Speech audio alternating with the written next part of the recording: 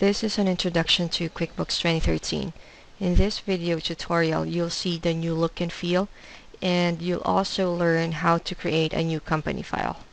Let's start with creating a new company file. There are two ways to create a new company file. Either you click on the button Create New Company, this button, or you go to File and then click New Company. Either way, you'll get the same window. Let's go ahead and create a new company file. Let's just click this button, Create a New Company, and then the QuickBooks Setup window shows up. You have three ways in which you can choose on how you would want to set up a new company. First is the Express Start. The Express Start allows you to fill out essential information about your business, and after that, you can start working with your new company file. Second is the Detailed Start. This allows you to go through the Easy Step interview. If you have used previous versions of QuickBooks, you'd be familiar with Easy Step interview. In this interview, you will be asked to enter your company information, industry, business entity. It will also ask you the start of your fiscal year and a lot more. It's like you're going through an interview about your company. And third is creating a new company file based on existing one. If you have an existing company file and you would like QuickBooks to copy the preferences and some key lists like the chart of accounts, then you can do so by clicking this Create button. But for the purpose of this demonstration, let's just choose Express Start. We just need to fill out the information about our business. Let me go ahead and fill it out. For the company name, you just need to enter the name of your company. So let's say it's Clark Media Services. Now for the industry, you can just simply click on the link Help Me Choose, this link, and that will open the list of industries that QuickBooks has. On the left side here, you will see the list of industries that QuickBooks has, so you can just scroll down and look for the industry that matches your company. And you will notice if I select a different industry, let's say advertising or public relations, on the right side you will see different set of accounts. So if I choose a different industry again, let's say automotive, I will get different set of accounts again. So for this example, I'll choose information technology, and then let's go ahead and click OK. For the company type, you can click the drop down arrow to see the list of company types. So you will see a different list here. If you're not sure what company type your business has, you can simply click the Help Me Choose link, this one, to give you some description of what each company is for. So let's go ahead and click that. Now you'll see some description here, and once you've decided the type of industry your company has, you can go ahead and click it here and then click OK. So in our example, let's say it's just a sole proprietorship. I'll just go ahead and click that, and I'll go ahead and click OK. If you have your tax ID, you can enter it here, but for now I'll leave it blank, and I'll also leave this do you have employees set to yes. Alright, and now that we have filled out the required information, let's go ahead and click on continue. In this page, we just need to enter some basic contact information about our business. We need to make sure that we fill out the zip and phone number in order for us to proceed on this, because these are the required fields. So let me go ahead and enter the zip. So let's say it's 94326, and for the phone number, that would be 415-555-4567.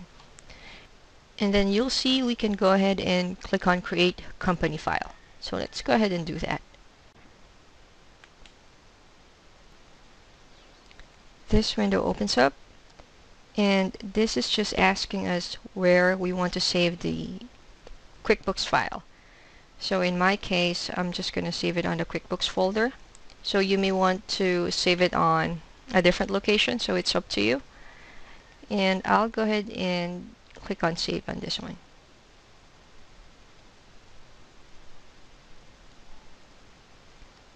So right now it's just creating the company file, and we just need to wait for a couple of seconds.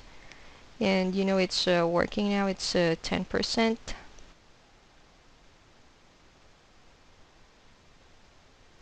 Now that you've saved the company file, you can add some additional info about the business. And also here in this window, you can actually add your customers, vendors, if you click on this add button, or if you would like to add some items, services, you can click it here. Or if you would like to add some bank accounts, you can also do that by clicking the add button on this one. If you decide to do it later, you can do so. You can just click on start working, so you can, start working with your QuickBooks file. So let's go ahead and do that.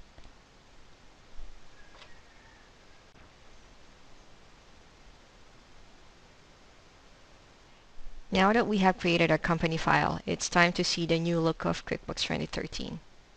The left side pane is the icon bar, and the middle part is the home page. The icon bar contains shortcuts to the tasks and reports you use most. This also contains the control pane and the apps and services. This is the control pane, and you can use the gripper to increase and decrease the space above it. So this is the gripper. You can also use the gripper to collapse the control pane. So as I drag it down, you will notice that each item is just becoming an icon at the bottom. If you want to expand it, you just need to drag it up. As you click the item in the control pane, it shows the information of that item above it. So for example, my shortcuts, it's already clicked here.